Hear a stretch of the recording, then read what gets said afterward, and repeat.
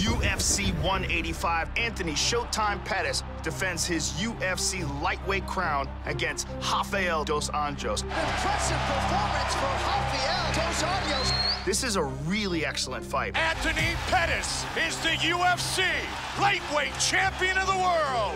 Anthony Showtime Pettis is so precise with his kicks and punches. I have this instinct for that kill shot. You know, I find these guys' chins, I find the submissions, I make them happen, and that's why I'm winning these fights. Drop down for watch out. Trying to choke him out. It is all over.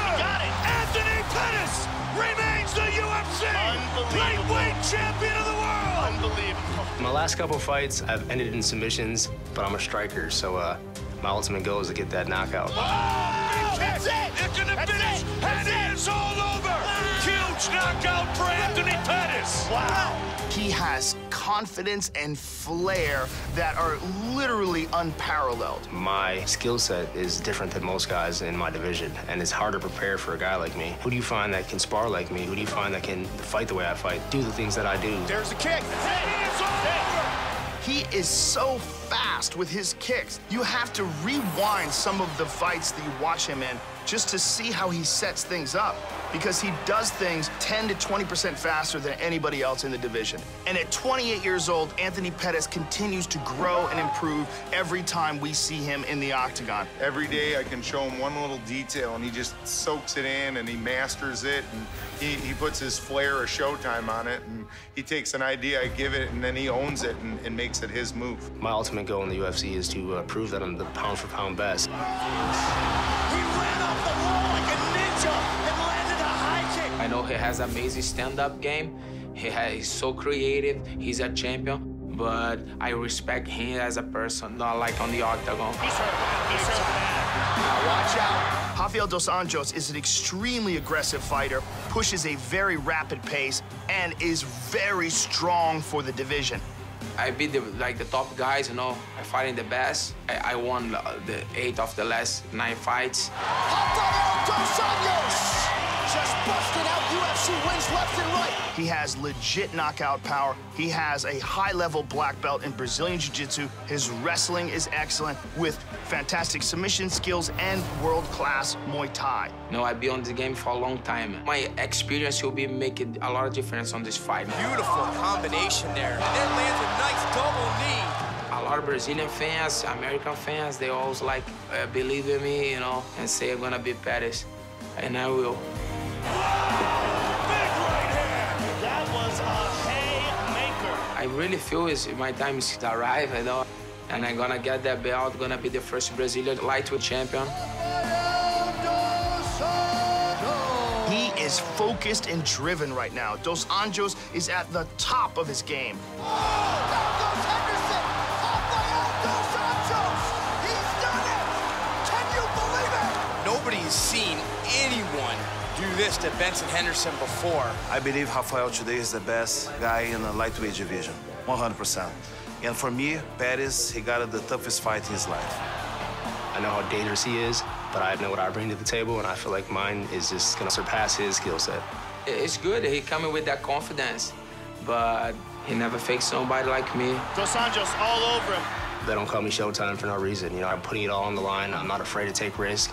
And that's why people tune in to watch these fights. Every time I fight, they know it's Showtime. A picture of poise and calmness as always as Carla Esparza makes the walk to the octagon for the biggest fight of her professional life. In every fight for me, I'm always really nervous because you never know what can happen. Everybody's different. I feel like for me, I need that fear in me, fear through my body, because it makes me sharper. What a championship fight we have got here in front of us tonight as we crown our first UFC strawweight champion. Are you ready? You ready? Fight! Nice flying kick there. Nice takedown from Esparza. Back and forth they go. Nice combination by Esparza.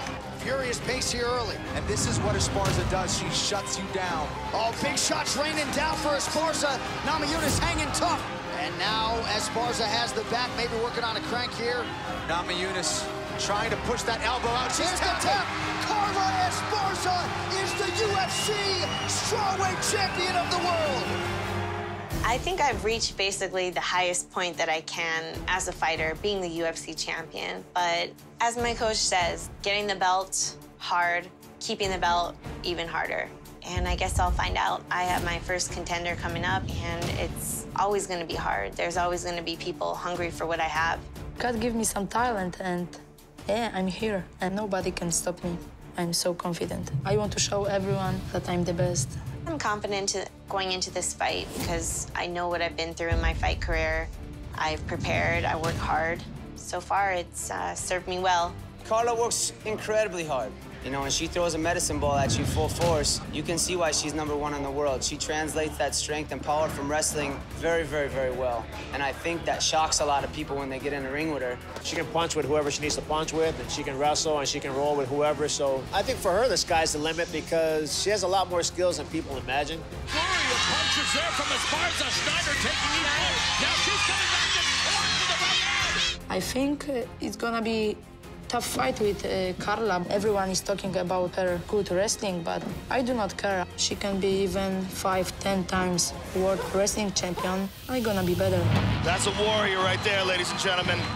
Oh, man, where did that come from? I'm just tough fighter, you know, and I do not gonna give up.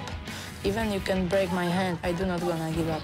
She has some sick striking, really good takedown defense. She is one of the best fighters in the world, so it's definitely going to be a challenge for me. My hands are dangerous, so she must be ready, and she must keep her hands up. Oh! Big right hand! Perfect shot! Each time you fight, someone's coming out there to put you down and to take you out. So for me, I just got to stay sharp. It's not going to be an easy fight, but I'm ready for it, and I just want to walk through the octagon and beat her up. Oh, beautiful uppercut. She got rocked. I always want to be the best, so if I'm gonna be the best with the title, so then I must have it. And for me, being the UFC champion is always what I wanted because I always wanted to be #1. And defending my belt will prove that I am, without a doubt, the #1 in the world. Johnny Hendricks versus Matt Brown. This fight is an outstanding fight between two of the very best contenders in the UFC's welterweight division. Johnny Hendricks had the title-winning victory over Robbie Lawler and then lost the title, a split decision rematch. Oh, man, they are winging at each other. I thought I won. That's whenever I told myself that won't happen again. Oh, my goodness. George is in big, big trouble here, Mike. I want to get back to that title, and nothing's going to get in the way of that. He touches guys, and they go flying like he's got magic in his hands. Matt Brown has done it again. There's no boring Matt Brown fights. They don't exist. The dude is a wild man. That guy's an animal. I just want to constantly evolve, and I think the only way to do that is to put myself out there. I want to do one step further than what everybody else is doing. Matt Brown is so intense and so crazy and so aggressive. If you found out that Matt Brown was fighting heavyweight, you'd be like, man, he might win. What a battle! What a fight! I'm scared of Johnny Hendricks. You know, I'm afraid that he's working harder than me. I'm afraid that he's better than me. There is no motivation like fear, right? As I get closer to the fight, I'm gonna be more and more scared until the bell rings, and then the fear's gone. Now he's got to be afraid of me. I want that belt back, and I know how to get it. Now it's time to prove it. UFC lightweight champion Anthony Showtime Pettis He ran off the wall like a ninja. will face his next challenge, who aims to be a showstopper. On March 14, Rafael dos Anjos. welcome Can you believe it? to the show. Lightweight champion Anthony Pettis takes on #1 contender Rafael dos Anjos for the UFC title.